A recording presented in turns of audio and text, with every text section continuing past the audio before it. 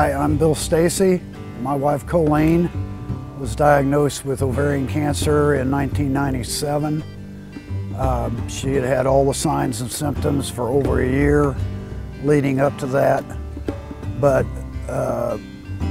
we knew absolutely nothing about it. My wife was introduced to painting by another cancer survivor who she worked with, a dear friend. She started painting because with all the treatments, the chemos and that, they had trouble sleeping at night. So painting was a way to escape reality and pain and then go into a kind of a magical world of beauty and hope.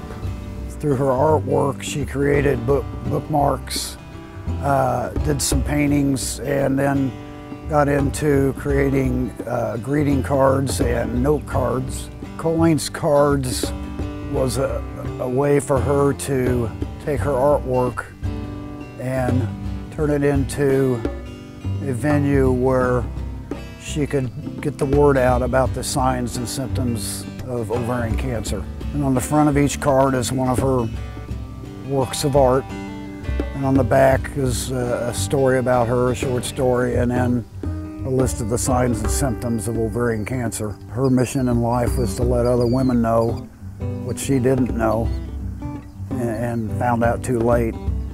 And I'm continuing to carry on getting the word out by keeping her cards in distribution.